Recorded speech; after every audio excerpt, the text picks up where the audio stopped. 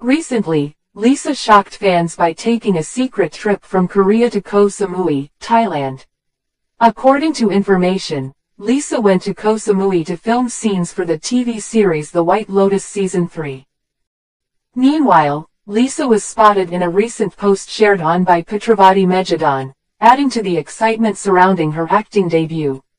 As we know, Pitravati Mejidan is a multifaceted figure in the Thai entertainment industry, not only contributing her acting skills to the drama, but also serving as a drama arts teacher, producer, director, and screenwriter. Lisa's closeness to the veteran actress hinted at a genuine connection between the two on the set of The White Lotus Season 3. As filming continues in various locations in Bangkok, Phuket, and Koh Samui, fans can only speculate about Lisa's character in the series, as details are still under wraps.